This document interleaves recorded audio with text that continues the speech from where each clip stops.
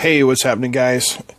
I have had this meter now for, I don't know, 8 months, 10 months or so, something like that. This is the UT 61E 22,000 count multimeter. I got it from Banggood, and I wanted to go over what it's been like having this meter around and using it. But before we start, all the meters that I use on this channel are intended, and I only recommend their use for low-powered DC home experimentation hobby work. If you are a Sparky, if you do this for a living, you're going to want to buy the Fluke with the proper protection to protect not just your career reputation, but also your life. That being said, this is a great meter. It sells for somewhere between $45 and $60, depending on where and when you get it. And like I said, I've had it for about 8 to 10 months now. And the detractors from this meter are going to tell you two things. One, there's no backlight, and two, there's no temperature sensing. Well, I haven't needed either, so it hasn't been a bother for me. If those two things are a must for you, then this is probably not the meter for you. There are plenty of other meters out there.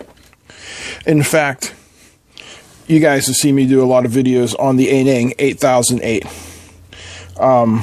As far as value meters go, this is the hands-down winner. The 8008 is just superb.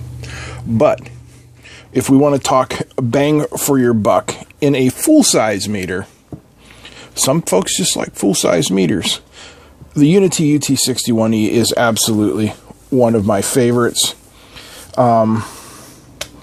Yeah, so I figured we would put it through a couple of the tests that we use for new meters, just to see how it's behaving 8 to 10 months down the road. Now, everything's digital, so there really shouldn't be any change whatsoever. Now, this has been bouncing around in my bag, and granted, you know, I'm not a full-time engineer on the road anymore, so it doesn't get the use that it would have used to. But you can see there's one scratch on the plastic there, but you know, it's looking pretty good. Everything looks really good. All right, let's get set up for run a couple tests. The first test we're going to run is a voltage test, and for that we'll be using the AD, what is it, 584 LH, this voltage testing here, which allows me to test voltages from 2.5, 5, 7.5, and 10.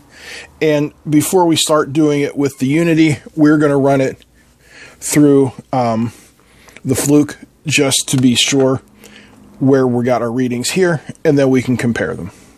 Okay, the Fluke is online. Let's start at 10 volts. And what do we get? 10.0056. I'm going to record that. 10.0056. Then we'll take it down to 7.5 volts. See what we get. 7.4992. 7.4992. Then we will drop down to 5. 5.0124. And finally, 2.5 volts.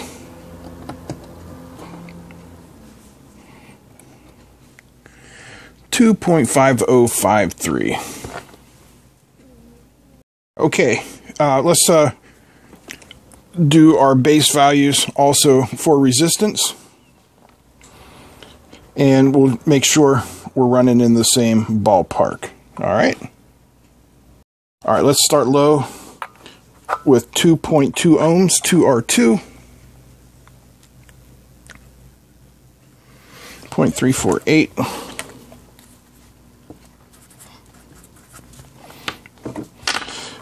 Next, we'll move up to 1K, 1.0001, 10K, 10.0397. And finally, 1 meg.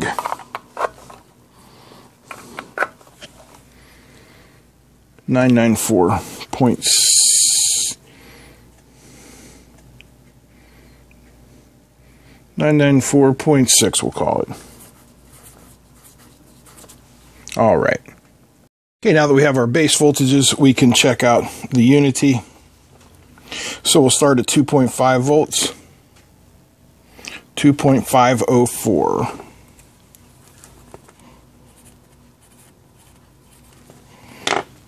Then we'll go up to 5 volts.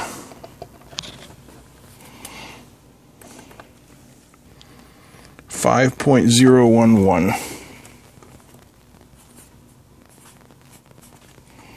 7.5.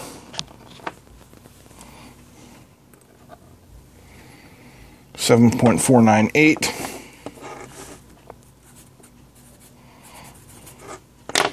And finally the 10 volt.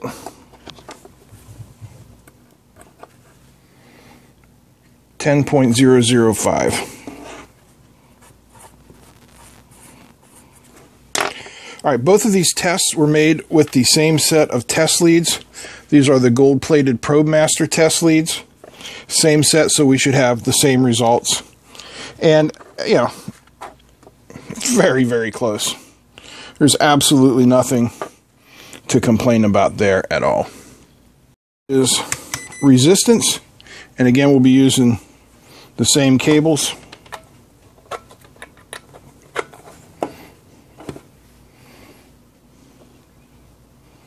Okay, that's there.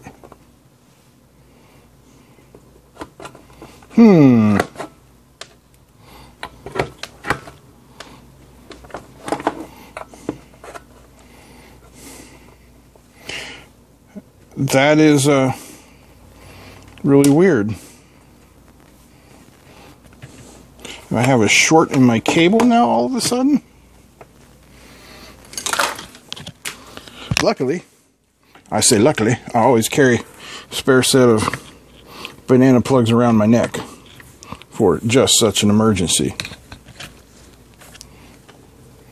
And if we short them together,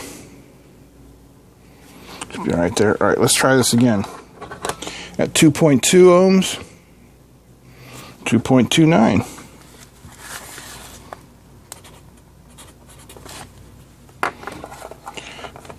1K.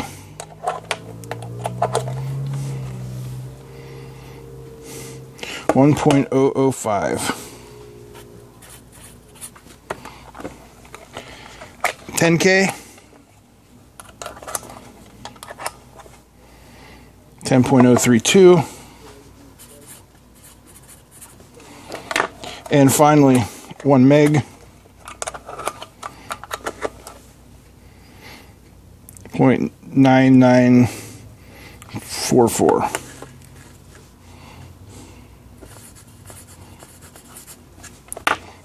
So if we take a look at this and examine our results for the most basic of multimeter tests, you can see that the unity is as accurate as my Fluke. So that's a good thing.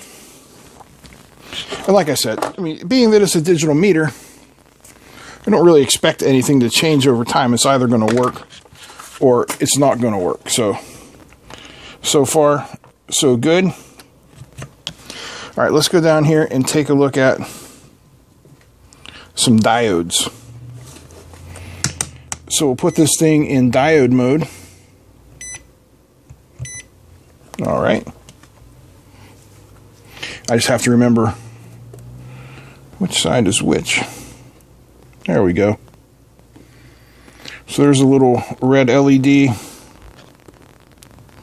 There's a purple LED, which it lights it, but it doesn't read it. Green LED, no light, but can read. Yellow LED, lights it and reads it. And this one is a near ultraviolet LED, can't light it, nor can it read it. Okay, so regular diodes, we have a couple of them over here.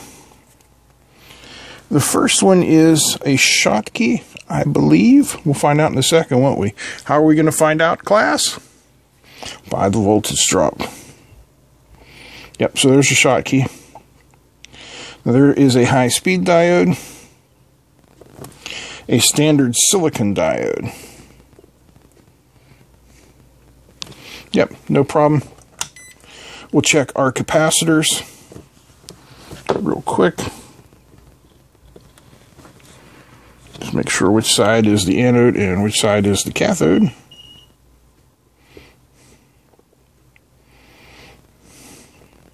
I think that's probably 100, right? Got to see on there somewhere. Yep, 100, 95, close enough. There's always tolerances. 100 nanofarad.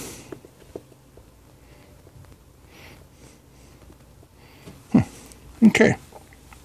So, all the tests have passed. They've come through with flying colors.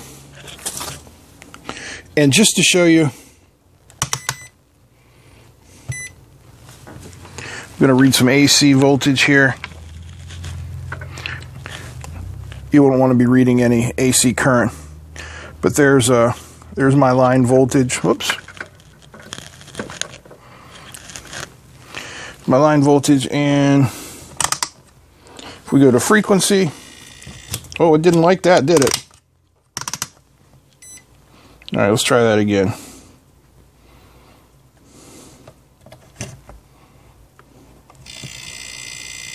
There's 60 hertz. Good enough. So all in all, it's good. Downsides, again, no light, no temperature reading. And even though I always say I don't like multimeters that use a 9-volt battery, I'm pretty sure that's what this one uses. Yeah, 9-volt battery. There, you can see it there. That's the battery that came with it. And, you know, 8 months later, it's still going strong. So I really can't complain there, you know. It all seems to be going pretty well with this. If I can figure out how. There we go. To get that back on. So now I guess the big question is, do I recommend this meter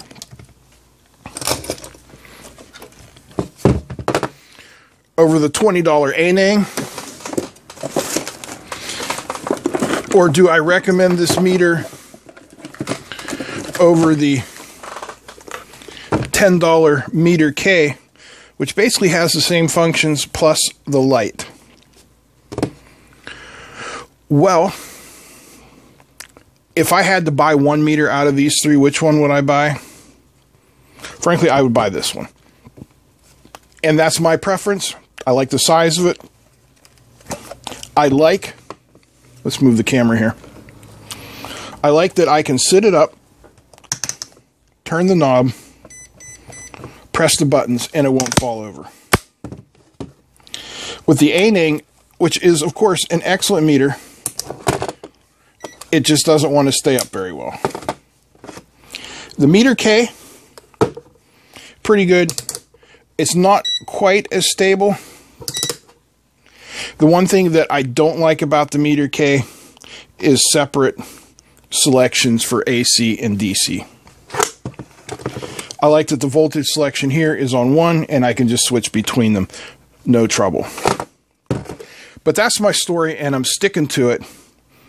That's life with the Uni T UT61e after a few months. I still like it as much as I did the first day, and I still recommend it.